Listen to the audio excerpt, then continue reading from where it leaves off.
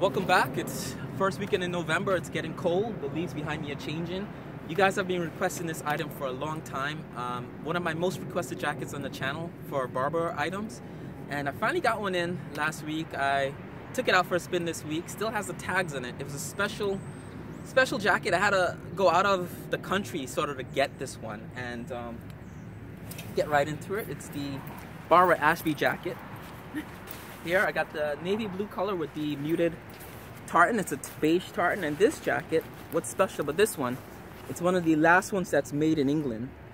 So it says made in England there. When you get this, you'll notice the ones that are made in England would have it under the Barbour logo there. And if you look inside the Barbour Care behind that pocket there, there's going to be several tags in there.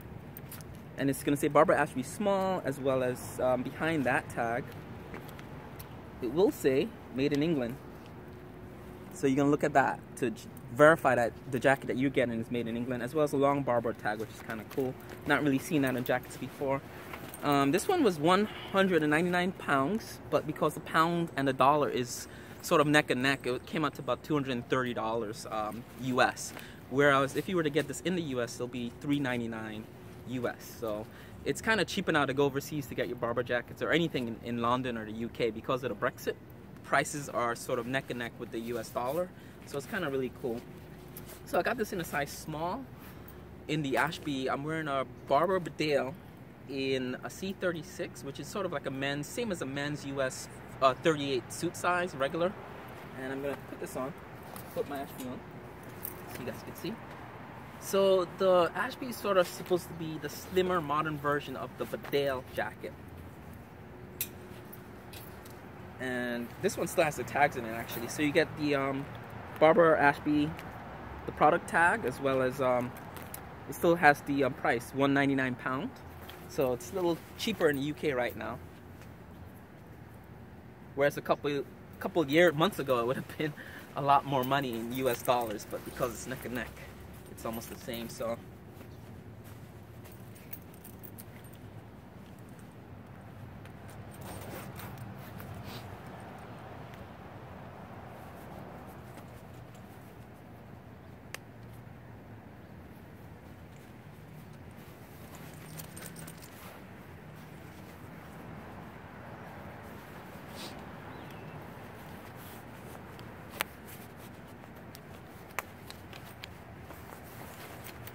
So this is the size small. It measures 21 inches across the chest, 31 inches down the spine from the base of the collar to the hem. And the sleeves are actually really kind of long for the size. It's 20 inches from armpit to end of the cuff. So it's a really long sleeve. Point of that being is you could roll it up and you get a little corduroy action going on inside the cuff, which is kind of cool. It does not have the acrylic storm cuff as the Bedale has that acrylic storm cuff there, whereas this doesn't. It doesn't have a storm cuff, so that keeps you extra warm. As well as the Bedale jacket is much more functional because it has, if you look at the sleeve construction, the sleeve is a raglan sleeve on the Bedale, whereas there's no seam on the top of the sleeve or the shoulder, so water would just bead right off of that. On the Ashby, you got that top seam from the neck all the way down to the cuff. So it's one of the things that makes this, I think, less functional than a Bedale or Beaufort. It does not have the raglan sleeve. It has a seam here, and it's two extra seams on the side of the sleeve, as well as a center seam down the back. Now these seams are done to make the jacket slim fitting, but it reduces waterproofness of the jacket, because once the wax dries out, water will seep through that seam. So it's very interesting that they would do that. It sacrifices functionality for style, I guess, so it's slim fit style. Also, the sleeves are not articulated on this. The whole thing moves around when you move your arms, so the Bedale and Beaufort jackets has articulated sleeve. This does not. So I don't know if the value of this is $399 versus $379. If I was deciding between two jackets, a Bedale or this, and the slim fit wasn't a big deal for me, I'd definitely get the Bedale. It's a much more better value in terms of you get the functionality of better waterproofness, as well as the articulated sleeve is a big deal breaker for me, because these jackets are not cheap. You're paying over $300 for a jacket in the US. You kind of want the full thing. You want the full arsenal. So you also have the chest pockets up here, or they're hand warmer pockets, which are fleece lined. So similar style, almost identical to the Badale jacket. You have the Barbour logo on the pockets. The pockets are lined with that muted tartan. I don't know if you can see there, as well as the silk oil, traditional silk oil finish logo right there. This comes in olive color that has the classic tartan lining. This is the muted tartan lining. There's also a black color with a red tartan lining, as well as a limited edition Union Jack flag lining on all colors. But this is a dark navy blue, and it's not the same navy blue that Barbour used in the Badale and Beaufort of past. It's a much darker blue than that, even the collar. So what happens with that, it looks black in certain lightings. Like if it's late night, it looks like a black colored jacket, but in bright sunshine, it's a blue jacket. Kind of like the dynamics of the color. It looks black or blue depending on how you look at it. I've never had a jacket with the muted tartan. It looks really good. It's very classic. Now, because of the cut and the slim fit of this, I could have worn a medium, but the medium gets very wide and boxy. But the small fits me much better, but I can't fit a business suit or a business jacket or much more than a thin sweater under this. It's more for wearing like a long sleeve t-shirt or just a business shirt maybe, but you're just not gonna wear a lot of layers under this jacket. So it's designed for that, to look slim fit.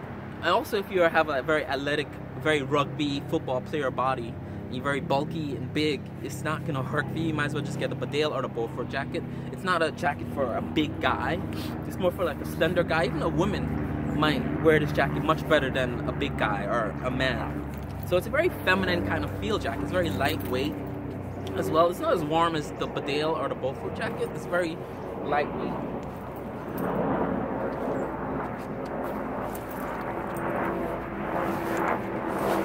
And inside the sleeves you have that nylon polyester there. It feels waterproof. It's very a rigid nylon polyester blend there. You have the Cordura sort of waterproof material down there in the lining. So it's the same lining as the Badale jacket, where it's half tartan and half waterproof material. You also have this extra flap right there at the bottom. It's a corduroy lined flap, which is kind of cool. And it takes a zip-in liner as well as a hood. So it takes the same hood as the Badale and Beaufort jackets, and you have the hood flap snaps back here for the hood, and you have the zip-in liner there. So it's a two-way zip there. It goes up and down there. So this one is made in England. The newer ones are made in Tunisia or different parts, Bulgaria, maybe Vietnam I've seen. So it's really hard to get one of these. You might have to go across the pond to the UK to get one that's still made in England, and it might be an old stock. The new stock are all made different parts, but I had to get the one that's made in England so I could review it properly. I'm not going to review something that's not made in England, so this is the way Barbour intended it to be. Now, you do have a lot of seams on that sleeve that I mentioned there. You have two there and then one there, so it's not going to be as waterproof as the Badale jacket. And that's gonna be my review. For the price, if you are tossing up between the two jackets, the Badale and Ashby, definitely get the Badale in every situation. But if slim fit and a slimmer fit jacket is very important to you, then the Ashby is not gonna ruin your day. You know, it's gonna put a dent in your pocket. But it's a good jacket. I prefer this color to the olive because the buttons match the color.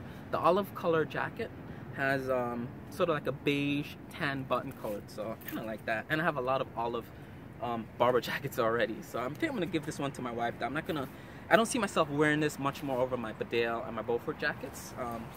So that's that. That's the Barbour Ashby jacket review as well. So more videos coming, guys. Enjoy.